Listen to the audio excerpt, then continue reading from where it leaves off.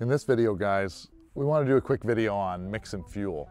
All right, 2 strokes, you got to run oil in your gas. That's how it works. You know, they burn oil in the gas to lubricate the crank and all sorts of things. So we're gonna do a simple video for some of you guys that don't know on how we mix fuel. So I just want to show you guys this little quick mix thing. And by no means am I like a huge, you got to have the Maximus quick mix. There's the Ratio Right. There's all sorts of these things. I use the quick mix one because that's what was available at my local shop where I buy parts, and it's good. So on the back side here, you can look like what I want: 32 to 1, right? 24 to 1, 40 to 1. And this here is, well, how many liters of gas or gallons, so 5 gallons of fuel, right? And then you fill this up with oil up to that 5 gallons of fuel, you dump it in, and then you add your fuel. Done. We buy race fuel. The race fuel comes in 5-gallon cans, so we're gonna use it that way. But if you go to the pump, if you're in Canada, it's in liters. If you're in the States, it's gallons. Just mix it accordingly. It's pretty simple. I like to run race fuel because there's no ethanol. And there's other additives and stuff like that. C12, really good VP fuel. There's a billion different brands of fuel out there. They all make good product. Nobody's trying to make a crappy product, okay? And then a quality oil. So this is the oil that I run, the Motul. I like it.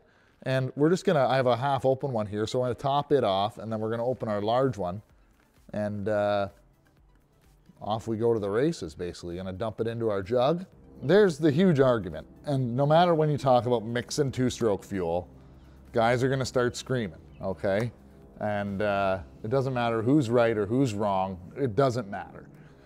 What matters is and what I'm talking about, guys, is do you mix 32 to 1 or 40 to 1, okay? This is basically the major argument.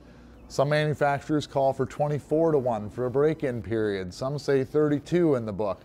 And there's a lot of guys saying I run 40 so I don't foul plugs. I personally run 40 to 1. That's what I have my bike set up for. And they run really good, and I've never had problems.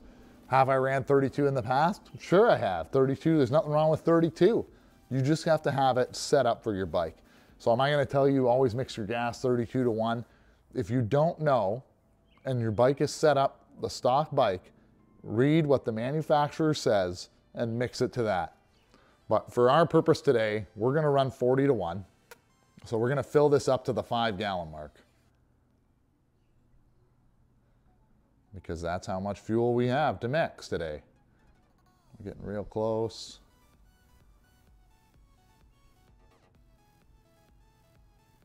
Right there, 5 gallons. Perfect. Put our cap on our oil. We've got our oil all separated. We're gonna dump it in our mixing jug.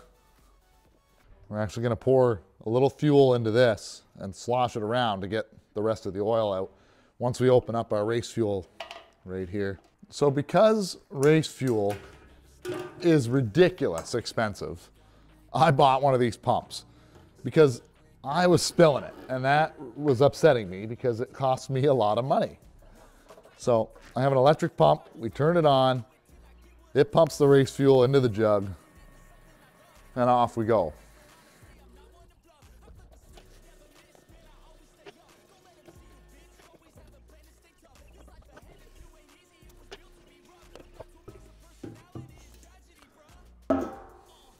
All right. So we're all mixed up to 5 gallons. We did pretty good. And that's basically as simple as it gets, guys.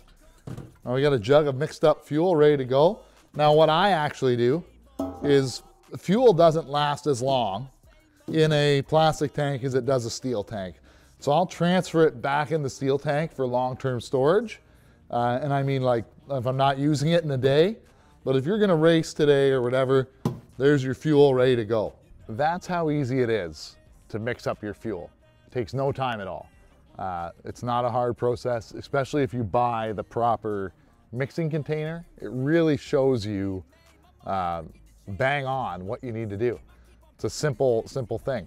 Now for long-term storage, I will put the fuel back in the steel tank.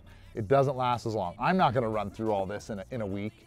So I'm gonna fill up the bike. I'm gonna go do some riding today, and then put the rest back into the steel tank. And if I need it, I'll just put the pump in the steel tank and pump it into my bike. Anyway, guys, thanks a lot for watching. Hopefully this helps some of you out. If you guys want to start a thing about why 32 is better or why 40-1 is better, I'd love to hear the comments. So anyway, thanks a lot for watching. We'll see you in the next one.